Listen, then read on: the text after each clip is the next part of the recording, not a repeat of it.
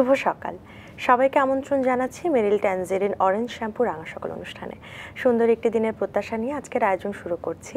সঙ্গে আছি আমি লাবণ্য, কিবরিয়াও আছি। শুভ সকাল এবং ঈদের অগ্রিম শুভেচ্ছা জানিয়ে শুরু করছি আমাদের এই প্রিয় অনুষ্ঠানটি। আপনারা নিশ্চয়ই জানেন ঈদ মানেই খাওয়া দাওয়ার একটা ব্যাপার থাকে, আনন্দ উল্লাসের একটা ব্যাপার থাকে এবং বিশেষ করে কোরবানির ঈদ মানেই হচ্ছে বাসায় বেশি বেশি রান্না হবে, খাওয়া দাওয়া হবে। তো এরকম একটা সময়ে যদি একজন রন্ধনশিল্পী আমাদের সঙ্গে থাকেন, নিঃসন্দেহে সেটা একটা ভিন্ন মাত্রা যোগ করে রাঙা সকালে। তো আজকে আমাদের সঙ্গে তেমনই হচ্ছে, সঙ্গে আছেন রন্ধনশিল্পী সাদিয়া, কামাল, উর্মি। চলুন তাকে আমরা শুভ সকাল জানাই। শুভ সকাল। শুভ সকাল। কেমন আছেন আপনি সবকিছু মিলিয়ে? আলহামদুলিল্লাহ ভালো আছি, আপনারা কেমন আছেন? জি, আমরাও ভালো আছি। আমরা একটু শৈশব থেকে শুরু করি। আমরা যতদূর জানি যে আপনার জন্ম হয়েছে খুলনা জেলায় এবং ওখানেই বোধহয় একটু সময় কেটেছে, তাই কি? শৈশবে কেমন ছিল সবকিছু মিলিয়ে যদি আমাদের সঙ্গে শেয়ার করতেন, পরিবার, পরিজন, প্রতিবেশ। আসলে খুলনার লাইফটা টোটালি ডিফারেন্ট ছিল। মানে আমার দাদু বাড়ি, নানু বাড়ি দুটোই খুলনাতে, আমার জন্মও খুলনাতে। তো ওখানে ছোটবেলায় মানে সব মানে আমাদের তখন তো এনভায়রনমেন্ট একটু অন্যরকম ছিল। সবাই আমরা আশেপাশে যারা ছিল আশেপাশে ছেলেমেয়েরা, ওদের সাথে খেলাধুলা করতাম। আর আমরা তো আমার যমজ 2 বোন আমরা। আর আপনারা টুইন? হ্যাঁ, টুইন। মানে আইডেন্টিক্যাল টুইন, মানে দুজনের চেহারা একই রকম নাকি দুজন দুই রকম? কেউ কেউ বলে একই রকম, আবার কেউ কেউ আবার বলে যে ডিফারেন্স আছে। ওকে। তো আর একটা ভাই আছে আমার ছোট। তো আর আমার বাবা হচ্ছে ডিফেন্সে, মানে আর্মি অফিসার ছিলেন, এখন রিটায়ার করেছেন। আর মা হচ্ছে হাউসওয়াইফ। বিউটিফুল। তো খুলনা কত বছর ছিলেন আপনারা? খুলনাতে প্রায় 10-12 বছর ছিলাম। কোন ক্লাস পর্যন্ত থেকেছেন? ক্লাস 5 পর্যন্ত। ওকে, তার মানে তো 10 বছর ওরকমই বলা চলে। ওখানেই আপনাদের বাড়ি, মানে জন্মভিটাটা কি ওখানে নাকি বাবার পোস্টিং এর কারণে ওখানে যাওয়া? বাবার পোস্টিং ওখানে ছিল আর জন্মভিটাও ওখানে আমার। যেহেতু দাদু বাড়ি, নানু বাড়ি ওখানে, তো মা অধিকাংশ সময় ওখানে থাকতে পছন্দ করতেন। আচ্ছা। তো ওখানে স্কুলিং প্রথমটা আমার ওখানেই শুরু হয়েছে।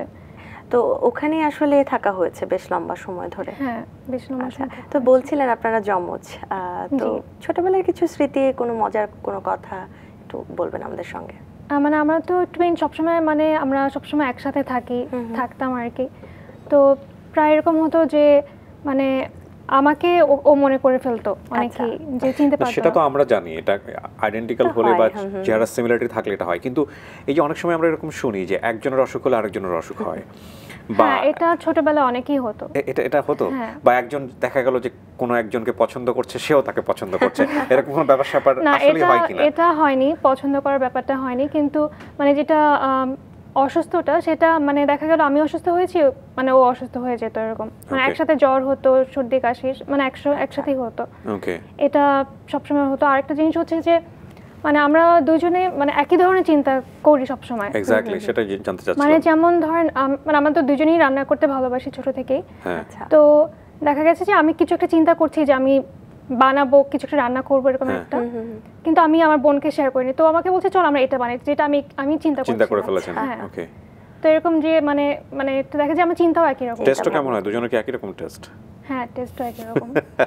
ওকে, আমরা নিশ্চয়ই আপনার সঙ্গে গল্প করব, রান্না নিয়ে আমাদের অনেক বেশি কথা হবে। তার আগে আপনার সম্পর্কে একটু ছোট করে দর্শকদের জানাতে চাই। শৈশবে টেলিভিশনে রান্নার বিভিন্ন অনুষ্ঠান দেখে রান্নার প্রতি আগ্রহ জন্মে সাদিয়া, কামাল, উর্মির। সেখান থেকেই দেশি বিদেশি রান্না শেখার শুরু। মাঝে মধ্যেই বানিয়ে ফেলতেন নতুন নতুন ডিশ। পরিবারের সকলে তার খাবারের স্বাদ নেবার জন্য অধীর আগ্রহে অপেক্ষা করতেন। একসময় তিনি লেখাপড়ার জন্য বিদেশে পাড়ি জমান। সেখানে একটি রেস্টুরেন্টে কিছুদিন রন্ধনশিল্পী হিসেবে কাজ করেন। পরে দেশে ফিরে Bangladesh hotel management and tourism ইনস্টিটিউটে ফুড অ্যান্ড বেভারেজ প্রোডাকশন বিষয়ে ডিপ্লোমা কোর্সে ভর্তি হন। বর্তমানে তিনি সেখানে অধ্যয়নরত আছেন। সাদিয়া, কামাল, উর্মি সেরা রাঁধুনি 1429 অংশগ্রহণ করে গ্র্যান্ড ফিনালেতে 2য় স্থান অর্জন করেছেন। রান্না ভালোবাসার জায়গা এবং সেখান থেকে বেশ কিছু অ্যাচিভমেন্টও চলে আসলো। সেটাই বোধহয় ভবিষ্যতে ক্যারিয়ার হতে যাচ্ছে। সেই জায়গাটায় যাওয়ার আগে এমনিতেই স্বপ্ন কি দেখতেন? থাকে না যে আমরা বড় হয়ে এটা হব, ওটা হব। হ্যাঁ, আসলে ছোটবেলায় যে আমি রন্ধনশিল্পী হব এমন কোনো ড্রিম ছিল না। ছোটবেলায় যখন ছোট ছিলাম তখন মনে হতো যে পাইলট হব। মানে কেমন যেন অনেক ভালো লাগতো যে পাইলট ব্যাপারটা, যে আমি প্লেন চালাবো, আমি দেশ বিদেশে ঘুরে বেড়াবো। তো এটা একটা ইচ্ছা ছিল। তারপর যখন একটু বড় হলাম তখন মনে হচ্ছে যে আচ্ছা আমি ফ্যাশন ডিজাইনার হব। মানে এটা ইচ্ছা ছিল, ভালো লাগতো আর কি, নতুন নতুন জামা কাপড় দেখতে, নতুন নতুন ড্রেস পরতে। তো আস্তে আস্তে যখন বড় হলাম তখন ইচ্ছা হয়েছে যে আমি যেহেতু ইকোনমিক্সে পড়েছি, আচ্ছা, তো আমার ইচ্ছা ছিল যে আমি মানে বাংলাদেশের ইকোনমি সেক্টরে কাজ করব। ইকোনমিক্সে পড়াটা কি নিজের ইচ্ছায় হলো নাকি এটা দৈবক্রমে চলে আসা?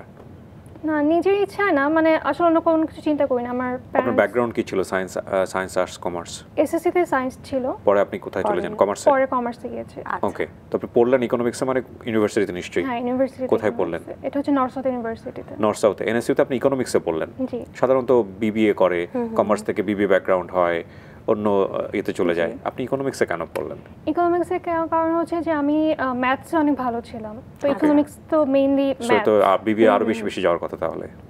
না বিবিএ অনেকেই করে, মানে বাংলাদেশে মোস্টলি অনেকে বিবিএ করে, বাট ইকোনমিক্সের আর আমার যেহেতু ইচ্ছা ছিল যে আমি মানে অ্যাব্রডে পড়তে যাওয়ার ইচ্ছা ছিল সব সময়, দেশের বাইরে। ওকে, তো ওখানে ইকোনমিক্স ডিমান্ডটা দেখা যায় অনেক বেশি। Is it? হ্যাঁ, আমার তো মনে হয় বিবিএ করাটাই দেশের বাইরে থেকে ইজি, বা বিবিএ করে এমবিএ করাটাই ইজি।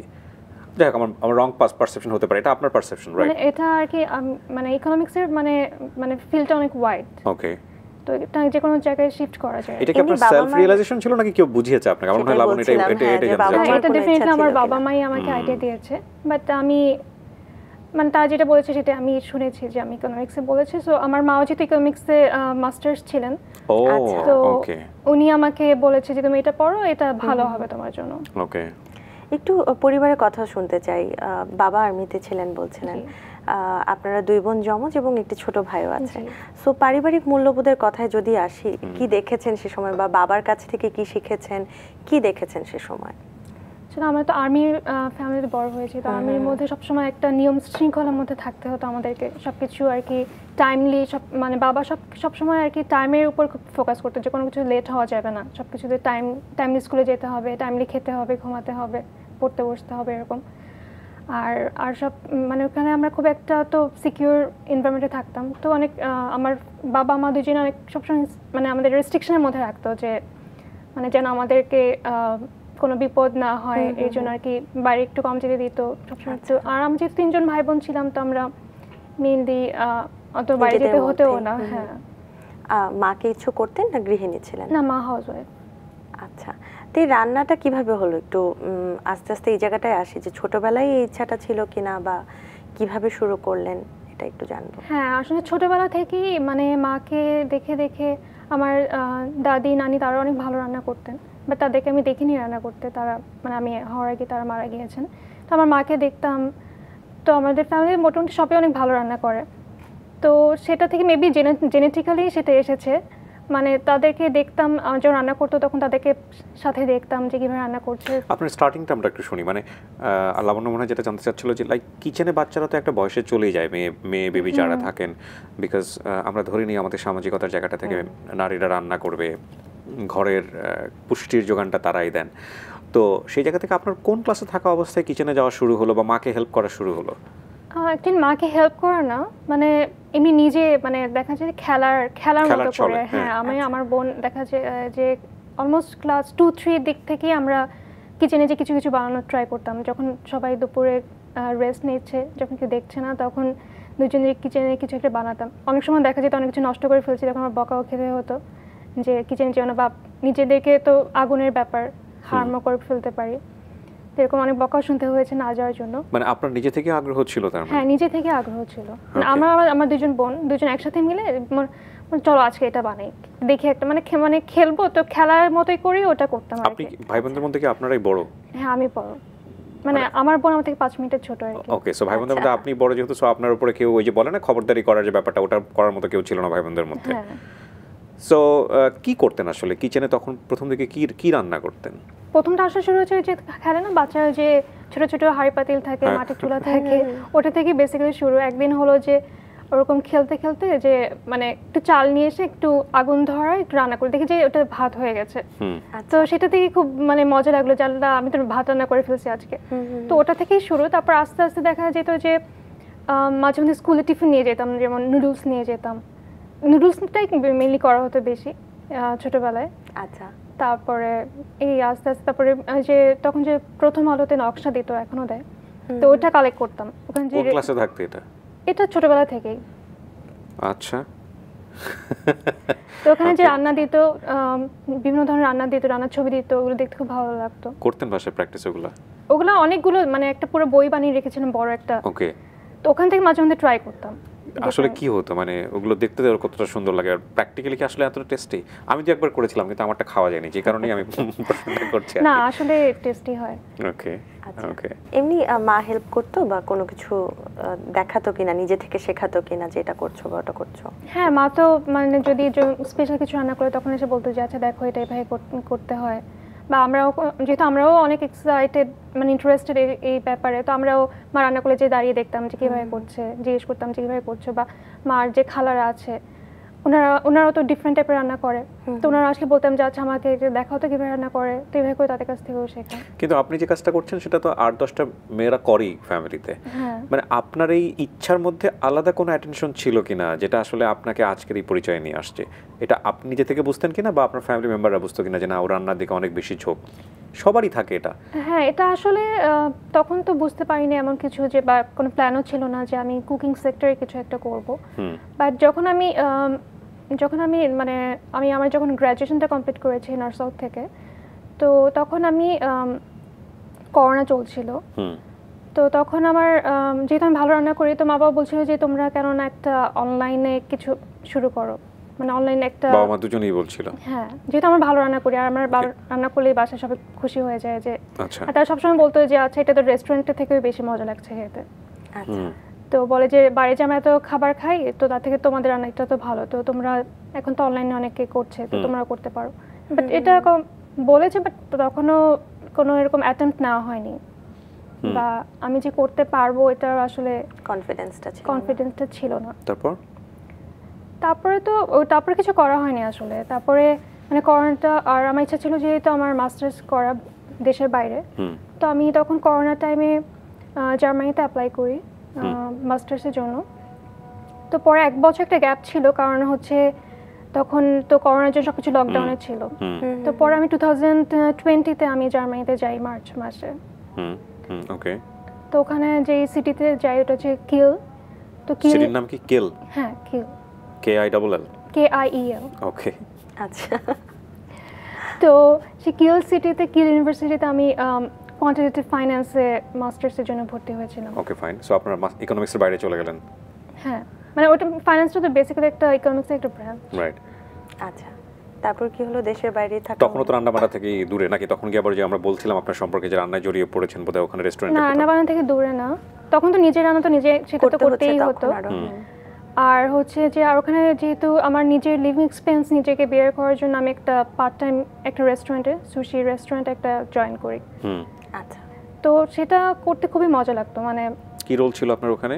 ওখানে আমি সুশি বানাতাম। আপনি বাংলাদেশে বানিয়েছেন সুশি? না, কখনো বানাইনি। ওখানে গিয়ে শেখা হয়েছে? হ্যাঁ, ওখানে গিয়ে ওখানে মেইনলি আমাদের কিল ইউনিভার্সিটি যে স্টুডেন্টরা ওরাই মেইনলি কাজ করে, ওখানে ইন্টারন্যাশনাল স্টুডেন্ট যারা। ওকে।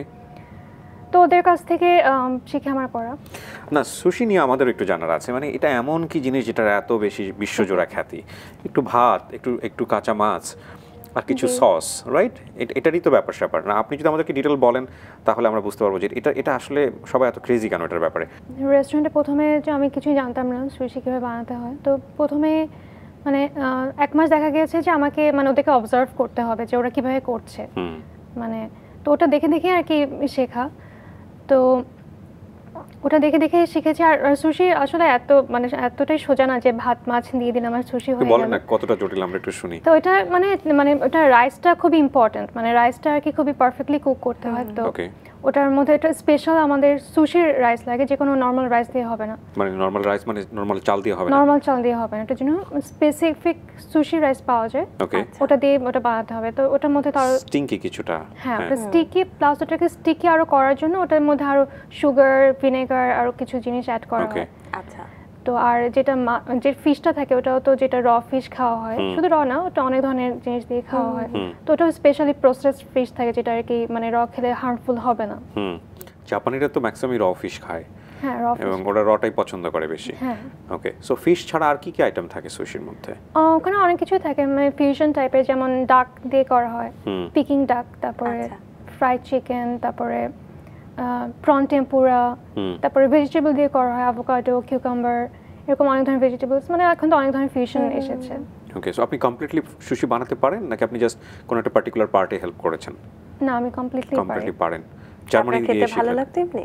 হ্যাঁ আমার ওখানে যেই আসলে ভালো লাগতো, তার আগে তেমন একটা ট্রাইও করা হয়নি। আচ্ছা, সুশি তো ওখানে কতদিন কাজ করলেন ওই রেস্টুরেন্টে? ওখানে আমি অলমোস্ট 6 মান্থসের মতো কাজ করেছি। তারপর ছাড়া আর কি কি বানানো হয়েছে, কি কি শেখা হয়েছে? ওখানে অ্যাকচুয়ালি মানে আমার রেসপন্সিবিলিটি ছিল সুশি সেকশনে। এছাড়া যে জাপানিজ টাইপের যে বিভিন্ন স্যালাড থাকে তো ওগুলো করতাম, ওটা তো তেমন কিছু না, তো জাস্ট মিক্স ম্যাচ করে দিয়ে দেওয়া। বাট সুশিটা শিখে আমার খুবই মানে ভালো লেগেছে, যে খুব একটা এক্সাইটিং নতুন জিনিস শিখছি। আর যেটা দেখা গেছে জার্মানরা এটা অনেক বেশি পছন্দ করে, মানে সবসময় যে রেস্টুরেন্টে আমি ছিলাম ওখানে দেখা যেত যে মানে এটা ওপেন হওয়ার আগে থেকে মানুষ লাইন দিয়ে দাঁড়ায় থাকতো খাওয়ার জন্য, সুশি খাওয়ার জন্য। হ্যাঁ, ওকে। আর এত এত অর্ডার থাকতো, মানে মনে হচ্ছে যে মানে দিয়ে মানে একটা অর্ডার এসে মানে হ্যাঁ আরেকটা এরকম করে অনেক মানে রাশের মধ্যে কাজ করতে হতো সবসময়। দেখা গেছে যে যখন জার্মানিতে ছিলাম তখন তো রোজার টাইমে ওখানে কাজ করতাম, তো ওখানে তো রোজার টাইম তো অনেক বেশি লং আওয়ার, মানে দেখা গেছে যে 16-17 ঘন্টা এরকম।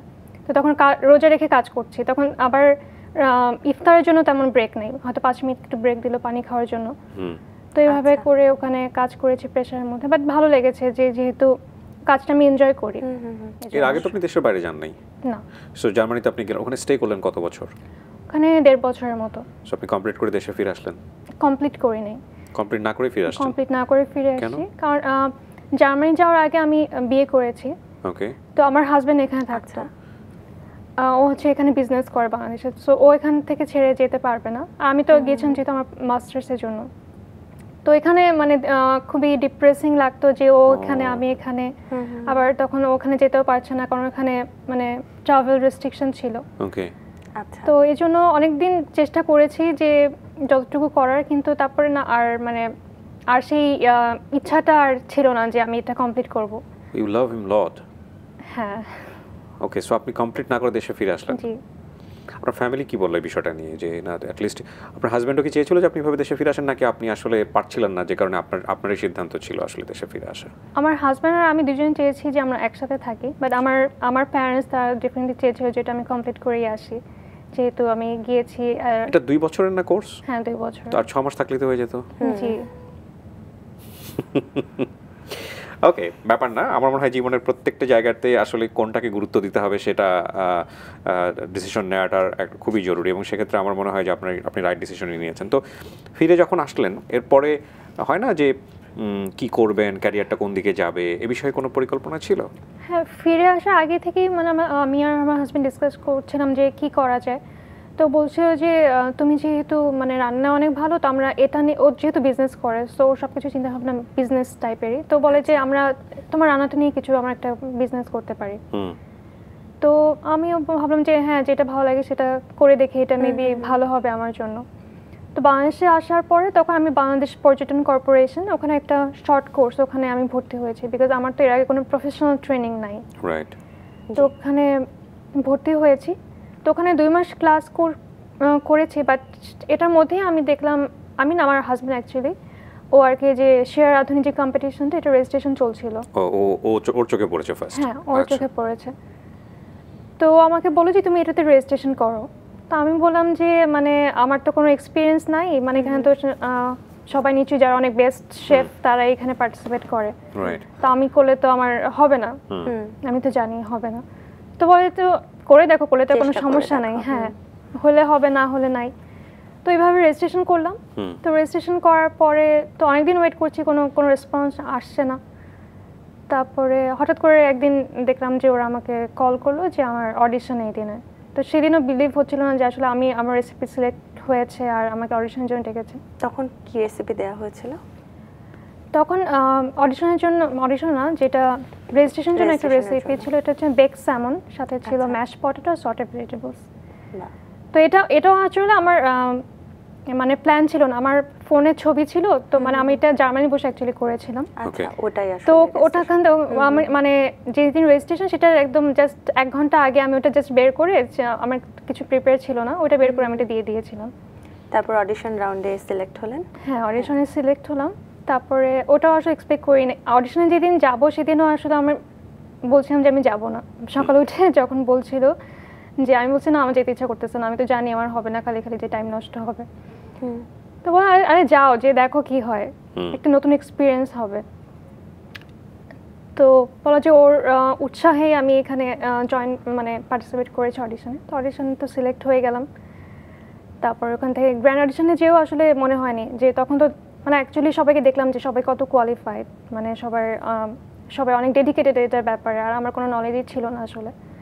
আর তো তারপরে যেভাবে যখন আমি মানে গ্র্যান্ড অডিশন থেকে সিলেক্ট হলাম স্টুডিও রাউন্ডের জন্য, তখন আসলে একটু একটু করে কনফিডেন্সটা বাড়ছিল যে না মানে আমার এক্সপিরিয়েন্স নাই, বাট আমার খাবার নিশ্চয়ই টেস্টে এই জন্যই মানে আমি পৌঁছতে আসতে পেরেছি। হ্যাঁ, তো তারপর থেকে স্টুডিও রাউন্ডে মানে সবাই দেখতাম অনেক নার্ভাস থাকতো, বাট আমি খুবই ঠান্ডা মাথায় ছিলাম। আর আমি এমনিও অনেক ঠান্ডা, মানে কম কথা বলি বা এমনি টেনশনও একটু কম করি, যে যা হবে দেখা যাবে এরকম টাইপের। তো ওইটা মনে হয় আমাকে হেল্প করেছে, যে দেখা যাচ্ছে টেনশন করলে দেখা যায় যে খাবারটা কিন্তু আসলে তো ভালো হয় না।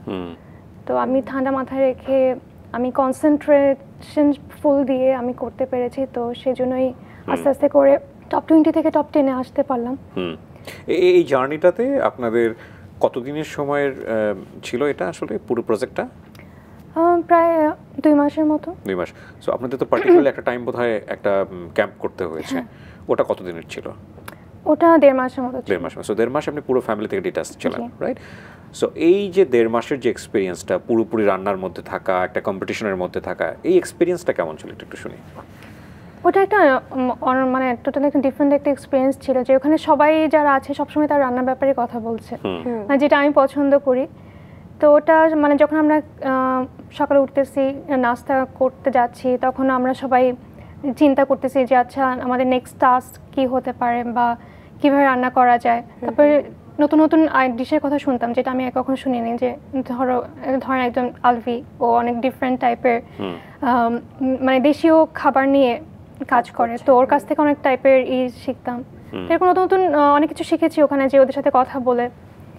আর তাছাড়া আমাদের ওখানে তো মেন্টররা ছিলেন, 5 জন মেন্টর, যারা লাস্ট সিজনের উইনার ছিলেন বা ফার্স্ট রানার আপ। তো তারা আমাদেরকে যখন আমাদের অফ টাইম থাকতো তারা আমাদের ক্লাস নিতেন, স্পেশাল ক্লাস নিতেন। তো ওখান থেকে অনেক কিছু শেখা হয়েছে। এমনিতে যেই কারণে আসলে মাস্টার্সটা করলেন না, 6 মাসের একটা পার্থক্য আসলে ছিল, যেটা করলে হয়তো আপনার আজকে মাস্টার্সটা হয়ে যেত, কিন্তু তা না করেই দেশে ফিরে আসলেন। সেখানে হচ্ছে 1.5 মাস ফ্যামিলিকে ছাড়া থাকলেন বা নিজের হাজবেন্ডকে ছাড়া থাকলেন। কেমন লেগেছে? ওটা আসলে অতটা খারাপ লাগেনি, কারণ ওটা তো আমি জানি আমি খুব কাছেই আছি, মানে বাংলাদেশের মধ্যেই আছি, আর ওটা তো আমি 7000 মাইল দূরে ছিলাম, ইচ্ছা করে আমি আসতে পারি না। আর ইনফ্যাক্ট আমার প্রিয় জিনিসের সঙ্গেই আছেন, রান্না বান্না। আচ্ছা, আপনার স্পেশালিটিটা আসলে কোন জায়গাটাতে? রান্নার তো অনেকগুলো আইটেম আছে, আপনার কোনটা করতে ভালো লাগে বা কোনটার উপর আপনার কনফিডেন্সটা অনেক বেশি? আমার দেখা যায় যে আমি দেশি যে খাবারগুলো, মানে উৎসবে যে খাবারগুলো, বিরিয়ানি, রোস্ট টাইপের যে খাবারগুলো, এগুলো, তারপরে হচ্ছে কন্টিনেন্টাল ফুড, ইটালিয়ান ফুড যেগুলো, তারপরে থাই, চাইনিজ, এগুলো আমার ভালো লাগে। বাট বেকিং সেকশনটা অতটা আমার ইন্টারেস্টেড লাগে না ওটার ব্যাপারে, বাট এমনি হট কিচেনে যেই কাজগুলো বলে ওগুলো আর কি সব ভালো লাগে। আচ্ছা, আমরা এখানে টেবিলে কিছু খাবার দেখতে পাচ্ছি, সেটা নিয়ে নিশ্চয়ই কথা বলবো, যেহেতু কালকেই ঈদ, সো এটা নিয়ে আমাদের অবশ্যই জানার আছে। তবে তার আগে আমি একটু সেরা রাঁধুনির কথা আরেকটু শুনতে চাই, সেখানকার অভিজ্ঞতা, স্টুডিও রাউন্ডের কথা বলছিলেন, সেই জায়গাটা একটু আসতে চাই। কেমন অভিজ্ঞতা ছিল স্টুডিও রাউন্ডে? ওই যে স্টুডিও রাউন্ডে সিলেক্ট হওয়ার পরে তখন মানে নিজের মধ্যে একটু করে কনফিডেন্স বাড়ছিল। তারপরে প্রথম দিকে একটু আমি মানে আসলে বুঝতে পারছিলাম না যে কীভাবে সব কিছু ম্যানেজ করতে হবে, কারণ সব কিছু এখানে আমাদের টাইমের মধ্যে করতে হয়, তারপর আবার ক্লিনিং করতে হয়, সেটা আবার কস্টিংও করতে হয়। তো এত সব কিছু লিমিটেড টাইমের মধ্যে মানে প্রথমে একটু ম্যানেজ করা একটু ডিফিকাল্ট হয়ে যাচ্ছিলো। দেখা যাচ্ছে যে ওখানে যে ক্লিনিং করতে হয়, আমি দেখা যাচ্ছে যে অনেক টাইম নিয়ে ফেলতাম ক্লিনিংয়ের জন্য। তো দেখা যাচ্ছে তো তখন আমি প্রেজেন্টেশনটা ভালো করে করতে পারছি না। তো তখন প্রথম দিকে এই জন্য একটু প্রবলেম হচ্ছিল অ্যাডজাস্ট করতে, বাট যখন আস্তে আস্তে একটু আমি বুঝতে পারলাম যে আসলে কীভাবে টাইমটা ম্যানেজ করতে হবে, তখন আমি বেশ ভালোই করেছি। মানে আমি সেরা রাঁধুনি 1429-এ আমি 4 বার ব্ল্যাক স্কার্ফ পেয়েছি, যেটা ছিল এই সিজনের হাইয়েস্ট। তো কেন দেয় এটা? এটা হচ্ছে যে হাইয়েস্ট, মানে আমাদের তো প্রতিদিন কোনো না কোনো চ্যালেঞ্জ থাকে, তো চ্যালেঞ্জের মধ্যে যে আর কি হাইয়েস্ট স্কোর পায় তাকে ব্ল্যাক স্কার্ফ দেওয়া হয়, আর সেই ব্ল্যাক স্কার্ফটা একটা স্পেশাল পাওয়ার থাকে। ওকে, মানে সে একটা স্পেশাল অ্যাডভান্টেজ পাবে, যেটা আমরা জানি না কি হবে। সেটাকে আপনি নিজে থেকেই চেয়ে নেবেন যে আমার এই অ্যাডভান্টেজটা দরকার, ওটা শেফ বা জাজেস ওরা ডিসাইড করবে এই অ্যাডভান্টেজ পাচ্ছে। ওকে, ফাইন। তো ওটা মানে আমি আজকের যে এপিসোডটা সেখানে কি কি অ্যাডভান্টেজ নিয়েছিলেন বা পেয়েছিলেন আপনি? একটা অ্যাডভান্টেজ একটা ছিল যে আমার ব্ল্যাক স্কার্ফ পেলে আমি এটা একটু ডিফিকাল্ট ছিল আমার জন্য, মানে আমাকে কোনো একজনকে চ্যালেঞ্জ করতে হবে, মানে আমার যে পার্টিসিপেন্ট আছে তাদেরকে আমাকে হচ্ছে যে আমি 15 মিনিট টাইম ওদেরকে কমিয়ে দেবো, যে কোনো একজনকে আমার চুজ করতে হবে। ওকে ওকে ফাইন। তো এটা আমার জন্য খুবই ডিফিকাল্ট ছিল যে আমি এখন মানে কাকে বলবো যে সে এই চ্যালেঞ্জটা দেব। আপনি কি করেছিলেন আমাকে জাস্ট একটু বলেন, না যেটা করেছেন ওটাই বলেন।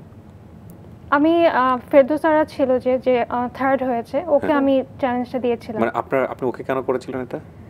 কারণ ওখানে সবার মধ্যে আমাদের বন্ডিং ভালো ছিল, কিন্তু আমার মনে হচ্ছে ফেরদৌসারা অনেক বেশি ট্যালেন্টেড আর ওই টাইমটা ম্যানেজ করতে পারবে। আচ্ছা, যে ওকে দিলে ওকে আমি, আমার মনে হয় তো এরকম হওয়া উচিত ছিল না যে ফার্স্ট হবে তাকে চুজ করব, মানে ফার্স্ট হওয়ার সম্ভাবনা আছে পুরো টিমের মধ্যে, তাকেই আমার চুজ করা উচিত। ও কোটি ফার্স্ট হওয়ার, হ্যাঁ ও তো অনেক ভালো করছিল তখন সেই ফার্স্ট, হ্যাঁ অনেক ভালো করছিল। প্লাস আমার এটা মনে হচ্ছে যে ওকে দিলে মানে ও ম্যানেজ করতে পারবে। সো এর জন্য আমি ওকে দিয়েছিলাম। আর কি কি অ্যাডভান্টেজ নেওয়া হলো? এটা ছিল আরেকদিন ব্ল্যাক স্কার্ফে ছিল যে আমি ওখানে যে আমাদের মেন্টররা থাকে, তো ওখানে একটা টাইম থাকতো যে মেন্টরস টাইম আউট, মানে তারা সেই টাইমটাতে আসতো, মানে দেখা যেত 1 মিনিট হয়তো সময় দেওয়া হয়েছে, তারা আসতো আমাদেরকে আমরা কেমন করছি, কি করলে ভালো হবে তার একটু ওই 1 মিনিটের মধ্যে যতটা বলা যায় সেটা এসে তারা বলে যেত। তো আমার একদিন ছিল যে আমি মেন্টরের থেকে এক্সট্রা একটু টাইম পাবো, যেহেতু আমার কাছে ব্ল্যাক স্কার্ফ ছিল, মানে সবাই যেটা পেয়েছে সেটা তো পাবোই, তার থেকে আমি এক্সট্রা আরেকটা মিনিট বেশি পাবো। যদি আমার কোনো কনফিউশন থাকে আমি তাকে মেন্টরকে ডেকে সেটা জিজ্ঞেস করতে পারবো, এরকম। তো এরকম একটা ছিল। আরেকদিন ছিল যে সেটা অবশ্য আমি পাইনি, সেটা অন্য যারা পেয়েছে, সেটা হলে ভালো হতো যে ব্ল্যাক স্কার্ফে কোনো এলিমিনেশন হবে না, মানে যদি আমি সবচেয়ে খারাপ স্কোরও করি তাও এলিমিনেট হবে না, বাট সেটা আনফরচুনেটলি সেটা আমি পাইনি। বাই দ্য ওয়ে, আমরা খাবার সামনে নিয়ে গল্প করছি, আমরা না লাবণ্য এটা নিয়ে আমরা একটু জানি।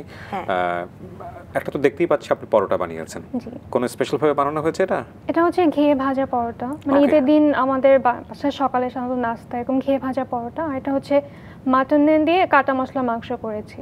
কাটা মশলা বলতে আমরা যেটা বুঝি যে পেঁয়াজ মরিচ যে পেস্টটা করা হয়, পেস্টটা ছাড়া। হ্যাঁ, পেঁয়াজ মরিচ আদা রসুন, তারপরে যে মরিচটা সবকিছু আর কি, মানে যেটা গোটা দেওয়া হয়েছে কুচি করে দেওয়া। আর কোনো স্পেশালিটি আছে এটা নাকি নরমাল কাটা মশলা? মানে এটা আমি একটু ডিফারেন্ট ওয়েতে করি, মানে যেমন এটাতে কিছু স্পাইস আমি অ্যাড করি যেটা নরমালি হয়তো ইউজ করে না। কি কি স্পাইস? একটু আপনার কাছে রেসিপিটা শুনি, আপনি পুরো প্রসেসটাই আমাদেরকে বলেন একটু, যেহেতু আমাদের দর্শকরা হয়তোবা ট্রাই করতে পারে কেউ। হ্যাঁ, নরমালি হচ্ছে যে এটাতে আমি খাসির মাংস নিয়েছি, তো এর মধ্যে আমি আদা কুচি, রসুন কুচি, পেঁয়াজ কুচি, তারপরে গোটা যে শুকনো মরিচটা ওটা, তারপরে এটার মধ্যে টক দই দিয়েছি, তারপরে ঘি দিয়েছি, তারপরে আমি এই যে গোটা যে গরম মশলা থাকে, দারচিনি, এলাচ, লবঙ্গ, তেজপাতা, এটা। আর সাধারণত মানে এটাতে মরিচের গুঁড়া অ্যাড করা হয় না, সেটা আমি অ্যাড করেছি কারণ আমাদের ফ্যামিলিতে একটু ঝাল বেশি পছন্দ করে, তো ওটা একটু মরিচের গুঁড়োটা অ্যাড করেছি। আর হচ্ছে জিরা আর ধনিয়া বাটাটা অ্যাড করেছি, এটা সাধারণত ইউজ হয় না, তো ওটা আমি অ্যাড করেছি। আপনি অয়েল হিসেবে কি ইউজ করেছেন? নরমাল অয়েল নাকি কোনো ঘি বা কোনো কিছু? ঘি ইউজ করেছি আর বাটার, দুটো আর কি সমান পরিমাণ। মাটনের একটা বড় সমস্যা হচ্ছে যে অনেকে মাটন পছন্দ করে না স্মেলের কারণে। আচ্ছা, সো এইটা নিশ্চয়ই আপনার রান্নাতে কনসার্ন থাকে, এটা কিল করার ওয়েটা কি? বা এটা হচ্ছে খুব ভালো করে কষিয়ে রান্না করতে হবে, যদি মানে খুব ভালো করে এটাকে ভুনা করা না হয় তাহলে আর কি স্মেলটা থেকে যায়।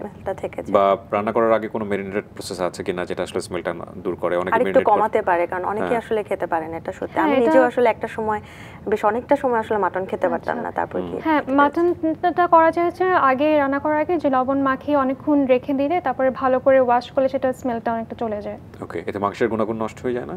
না, এটা দেখা যায় কাঁচি বিরিয়ানিতে এরকম করা হয়, রাইট, যে আগে লবণ মাখিয়ে রাখা হয়, তারপরে ওটাকে ভালো করে ওয়াশ করা হয় যেন যে একটা এক্সট্রা স্মেল থাকে ওটা যেন না আসে। আপনার বেস্ট কি যেটা মানে খেয়ে পরিবারের সবাই খুব প্রশংসা করে, এরকম কোনো, এবং যেটাতে আপনি খুব ভালো কনফিডেন্ট, মানে হাতে কোনো রকম রান্নলেও অনেক টেস্টি হয়, এরকম কোনো ফুড আইটেম আছে? আসলে আমার যেটাই রান্না করি না কেন বাসার সবাই সেটা পছন্দ করে। আমি যদি মানে একটু শাক ভাজি করি বা সবজি করি, সেটাও দেখা যায় একটু ডিফারেন্ট ভাবে করি, যেটা আমার ফ্যামিলি সবাই অনেক পছন্দ করে, মানে ওটা দেখা যায় ওটা দিয়ে সব খেয়ে ফেলছে এরকম। আচ্ছা, ওকে, বিউটিফুল। এমনি কোনো পরিচিত বন্ধু বান্ধব হতে পারে বা রিলেটিভ হতে পারে, তারা পছন্দ করে এমন কি আছে? এটা হচ্ছে যে এই যে আমার স্পেশাল হয়তো কোনো কিছু বানানো হয় তারা বাসায় আসলে, হ্যাঁ এই যে আমার এই যে মাটনের এইটা যেটা কাটা মশলা মাংস এটা স্পেশাল করা হয়। তারপর আজকে একটা মিষ্টি করেছি আমি, লালমোহন। তো ওটা অনেক সবাই অনেক পছন্দ করে। আমি ওটা মিষ্টিটা একটু কম দিই, মানে সাধারণত মিষ্টি খেলে তো অনেক বেশি মিষ্টি হয়ে যায়, তো আমি একটু কম মিষ্টি দিয়ে করি, একটু স্যাফরন দিয়ে করি, তো এই জন্য এটা অনেক সবাই পছন্দ করে। ওকে, সো আপনার ফিউচার প্ল্যানের দিকে একটু আগে আমরা যদি হাতে সময় আছে, আপনি যে লালমোহন বোধহয় সাথে করে নিয়ে আসছেন, রাইট? জি। ওকে, লালমোহনকে আমরা একটু পরে দেখাই, তার আগে আমরা একটু আপনার রান্না নিয়ে শুনতে চাই, কারণ আপনি স্টিল পড়াশোনা করছেন। সো রাইট নাও কি ফিক্স করতে পেরেছেন? ইকোনমিক্স তো চলে গেল ইকোনমিক্সের দিকে, জার্মানিও থেকে গেল জার্মানিতে, এখন আসলে কি চিন্তা করছেন? এখন আমি এই যে কালিনারি ইন্ডাস্ট্রিতেই কাজ করব, যে আর দেখেছি যে এটাতেই আমি এনজয় করি। আর আমি যেহেতু যে বাংলাদেশ পর্যটন কর্পোরেশনে ওটাতে ভর্তি হয়েছিলাম, বাট এই যে শেয়ার আধুনিক এটার ক্যাম্পেইনের জন্য তো ওটা তো মিস হয়ে গেছে। তো আমি ওখানে যে আমাদের যে হেড ছিলেন জাহিদা ম্যাম, তো ওনার সাথে আমি কথা বলে এসেছিলাম, তো উনি বলেছে হ্যাঁ যাও, কোনো প্রবলেম নেই। তো আমি এখন নেক্সট যে সেশনটা শুরু হবে, তো ওখান থেকে আমি আবার শুরু করব, যেটা আমার বাদ গিয়েছে। তো ওখানে ওটা শেষ করব, তারপর ওখান থেকে আবার অ্যাটাচমেন্টে দেয় কোনো 5 স্টার হোটেলে, যেখানে শেফের সাথে থেকে মানুষ শিখে ইন্টার্ন করে বা ইন্টার্ন। হ্যাঁ, ওকে, ওটা করব। ওটা তো অনেক হেল্প করবে আমাকে কিভাবে প্রফেশনালি কাজ করতে হয়। রাইট। আপনার কাছ থেকে আমার আরেকটা এক্সপেরিয়েন্স জানার আছে, যেহেতু ছোটবেলা থেকেই রান্না আসলে পছন্দ করতেন, সেটা তো আছেই, রান্নার জায়গাটাতেই আসলে এখন স্বপ্নটা, কিন্তু এই যে যেখানে আসলে হাজব্যান্ড একটা সাপোর্ট দিয়েছে, উনি আসলে দেখেছেন যে সেরা রাঁধুনিতে অডিশন দেওয়ার জন্য, সেখানে আপনি দ্বিতীয় স্থান অধিকার করেছেন, সব কিছু মিলিয়ে আসলে এখন কি মনে হয় যে এই জায়গাটা আসলে কতটুকু ক্যারিয়ার করবেন বা কি করবেন? আসলে এটাতেই এখন আমার ক্যারিয়ার করার ইচ্ছা। আগে বাংলাদেশে মানে শেফদেরকে অতটা ভ্যালু দেওয়া হতো না, আর মেয়েরা তো তেমন একটা কাজই করতো না এই যে এই সেক্টরে, বাট এখন অনেক মেয়েরা এটাতে কাজ করছে। আর বিশেষ করে আমার ইন্সপিরেশন ছিল যে অস্ট্রেলিয়ান মাস্টার শেফ আমি দেখতাম। আচ্ছা, ওকে। তো ওখানে তো যে বাংলাদেশে একটা মেয়ে ছিল কিশোর চৌধুরী, তো ওকে দেখে আমার খুব ভালো লাগতো, আর ওকে দেখে আমার মনে হয় আরও মেয়েরা বেশি ইন্সপায়ার্ড হচ্ছে, বাংলাদেশি মেয়েরা, যে এই সেক্টরে কাজ করার জন্য। তো এখন আর এছাড়া এখন অনেক ধরনের ট্রেনিং দেওয়া হচ্ছে, অনেক ধরনের অপরচুনিটি ক্রিয়েট হচ্ছে, তো এই সেক্টরটা বাংলাদেশে এখন অনেক ব্লুমি একটা সেক্টর, আর বিদেশেও এটা অনেক ডিমান্ড আছে। তো আমার ফিউচার প্ল্যান এটাতেই যে আরও, আমি তো মাত্র শিখছি, তো আরও নিজেকে আরও ভালো করে শিখে তারপরে আমি এখানে। তো মনে হয় না যে ইকোনমিক্সে না পড়ে হোটেল ম্যানেজমেন্টে পড়লে অনেক ভালো হতো? রাইট নাও এরকম মনে হয় কিনা, জাস্ট জানার জন্য। না, ইকোনমিক্স ওটাও আমার ভালো লেগেছে, বিকজ ওটা তো আমি কোন শিক্ষা আসলে। আমি আপনাকে প্রশ্নটা করার পেছনে কারণ আছে, আর কারণটা হচ্ছে এটাই যে আমরা আসলে যা পড়ি তা আসলে আমাদের প্র্যাকটিক্যাল লাইফে আমাদের কাজে লাগে না অনেক সময়।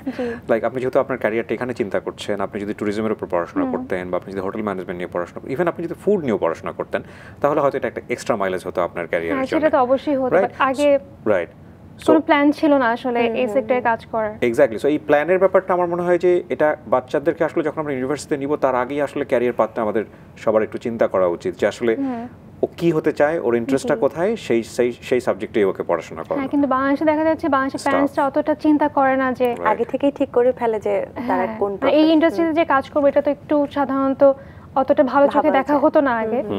তো তারা তো এরকম চিন্তা করে না যে আচ্ছা আমি শেফ, আমার মেয়ে শেফ হবে, তো আমি ওকে ওই সেক্টরে পড়াই। তারা চেয়েছে যে আমি ব্যাংকার হব বা ইকোনমিতে কাজ করব বা ডক্টর ইঞ্জিনিয়ার, এরকমই চিন্তা করে সাধারণত মানুষ। তো সেজন্যই লালমোহন তো চলে এসছে। এটার নাম কি আসলেই লালমোহন, নাকি আপনি বানিয়ে লালমোহন রেখেছেন? না, এটার নাম আসলে লালমোহন। এটা আমি একটু মানে এটা হচ্ছে জাফরানি লালমোহন, আমি এটাতে জাফরান দিয়েছি।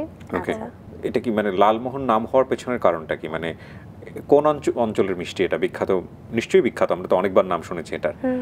বা আপনি এটা বানালেন কেন, মানে এটাও একটু যদি জানি আপনার কাছে। আর এটা তো একটু লাল টাইপের কালার, এই জন্য এটার নামটা লালমোহন। আর বাংলাদেশে তো মোটামুটি সব জেলাতেই লালমোহনটা তো সবাই পরিচিত, সবাই খায়। হ্যাঁ, আর এটা আমার বাসায় সবাই অনেক পছন্দ করে। এটা আপনি কবে থেকে বানানো আসলে শুরু করেছেন, বা রিসেন্টলি বানাচ্ছেন কিনা সবকিছু মিলে? এটা আসলে রিসেন্টলি, এটা আসলে শেয়ার আধুনিতেই আমি ফার্স্ট টাইম করা।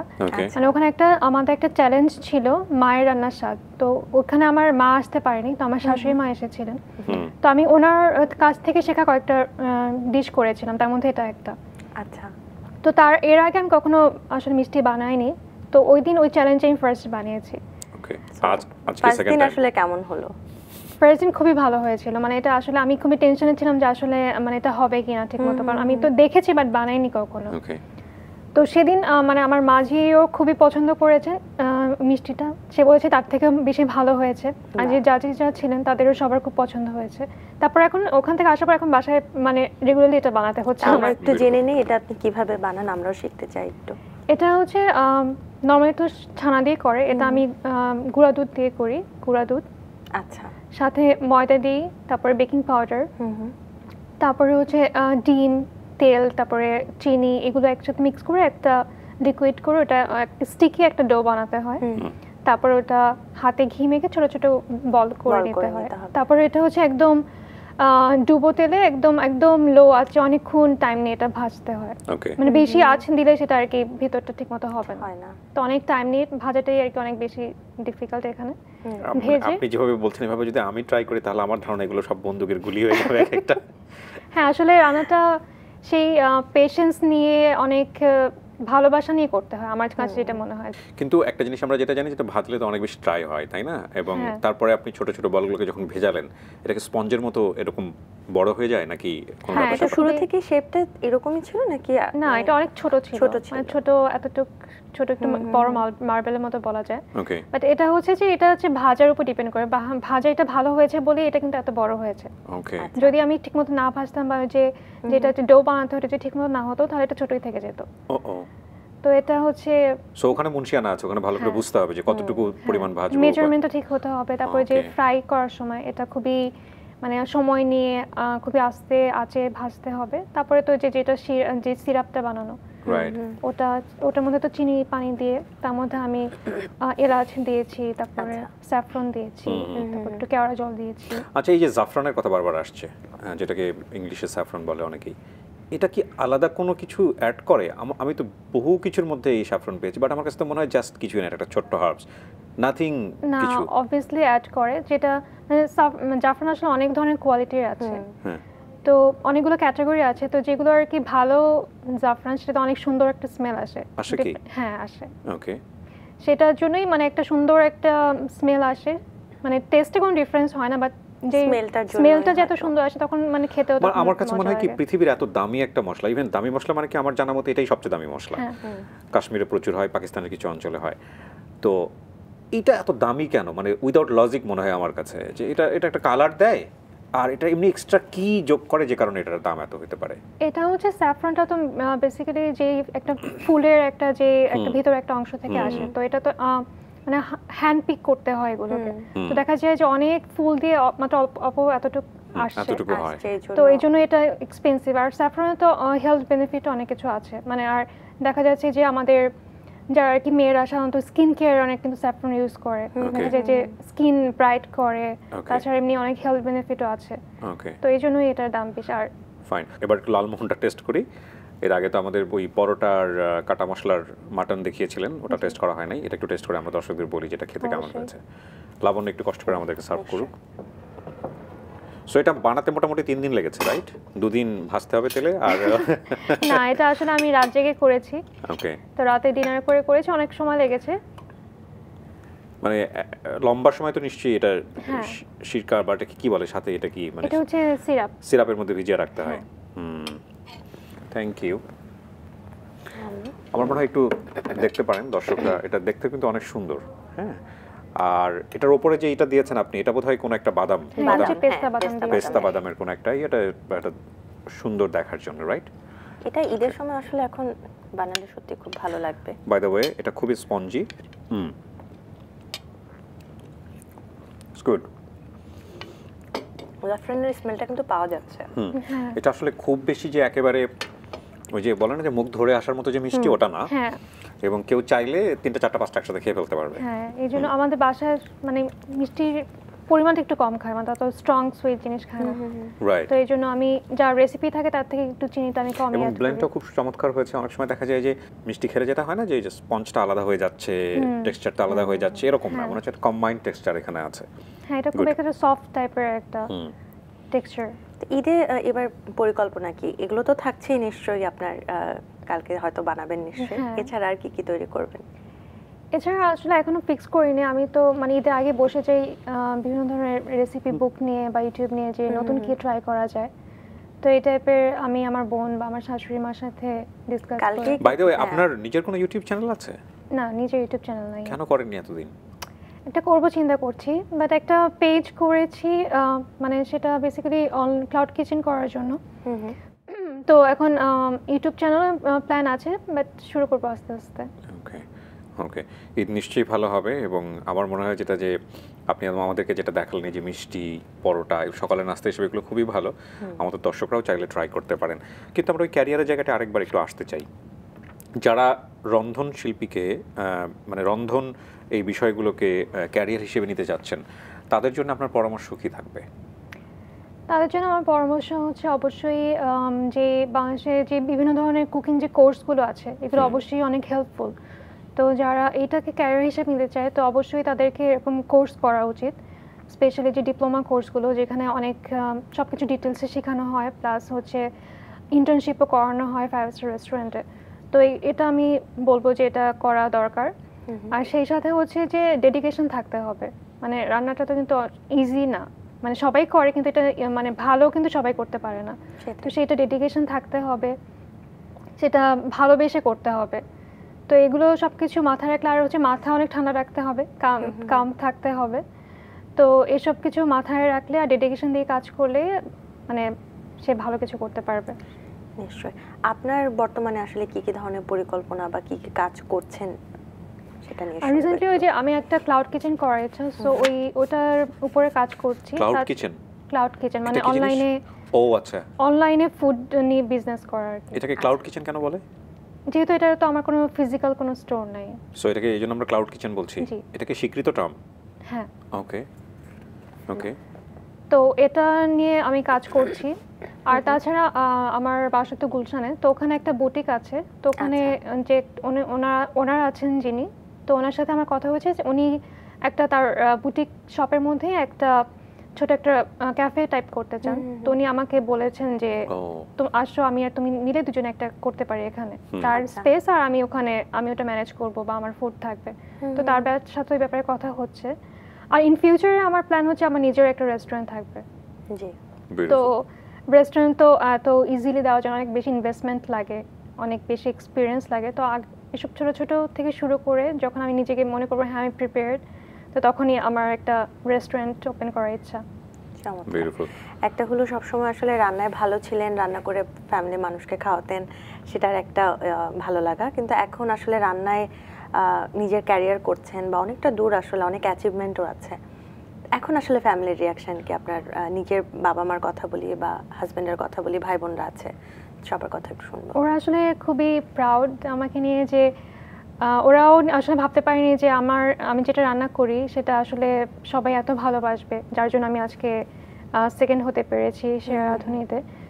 তো ওরা, আমার বাবা মা তো আগে থেকেই বলতো যে তুমি করো কিছু একটা, যদিও মানে ফুল প্রফেশন এটা না, বাট পার্ট টাইমে একটা বলতো করতে, যে যেহেতু আমি ভালো করি।